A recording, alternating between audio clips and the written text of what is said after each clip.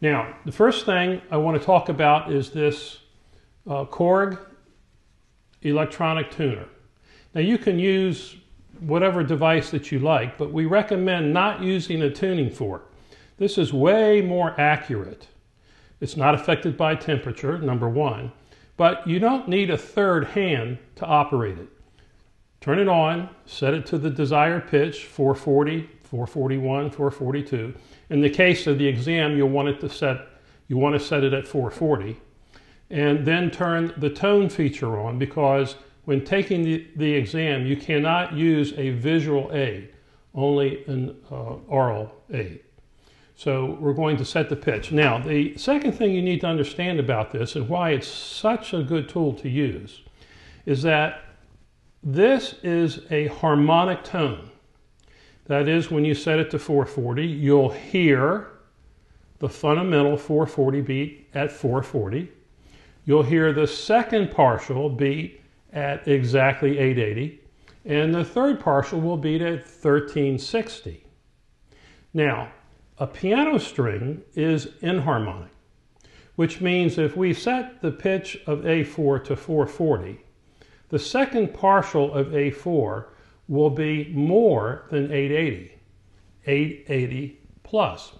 For example, for the sake of discussion, let's just say 881.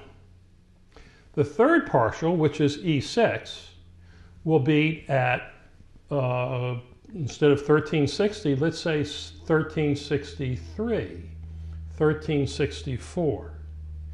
Therefore, we want to set A4 so that the third partial of A4 on the piano will be 3 or 4 seconds sharp above 0 to the tone of the chromatic tuner. So we're going to demonstrate that. But now look at the keyboard here. We have A4, first partial, A5, second partial. The third partial of A4 is E6.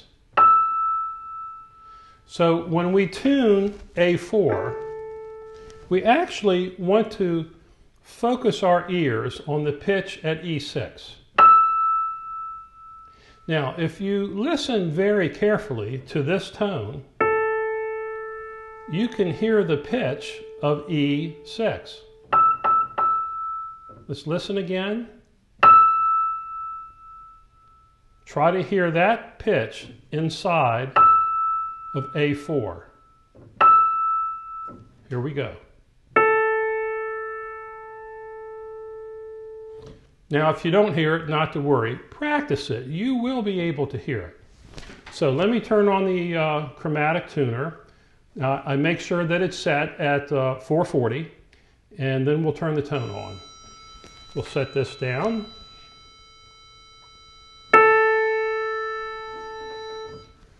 I wanted to say one other thing.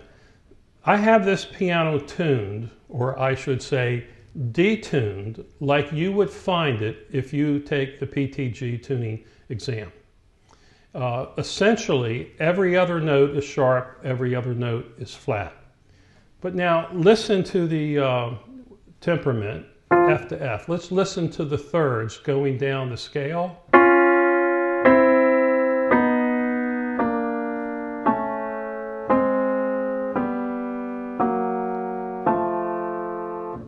Sounds pretty good, but now let's listen to the fifths. Way out of tune.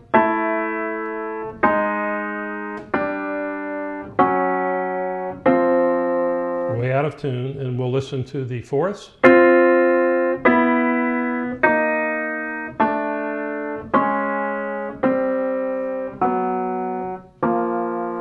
And let's listen to the octaves above the temperament.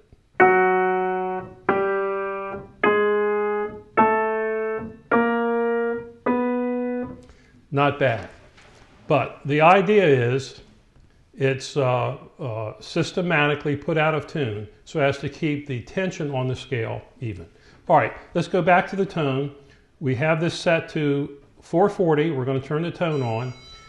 And remember, as I tune A4, we're listening for this pitch. and we want to hear it beat 3 to 4 beats above 0. Now all I hear there is a very slight roll. But let's see if I can get rid of that roll.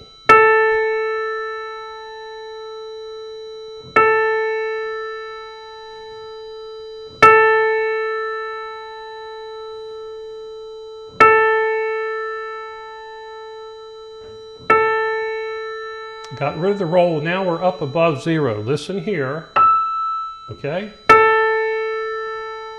you hear it beat?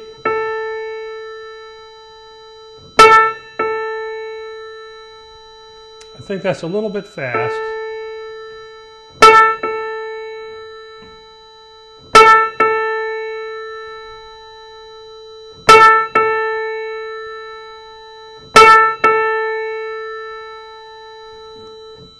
Okay, there we have it. Let's listen one more time so you can get an idea of the beat rate.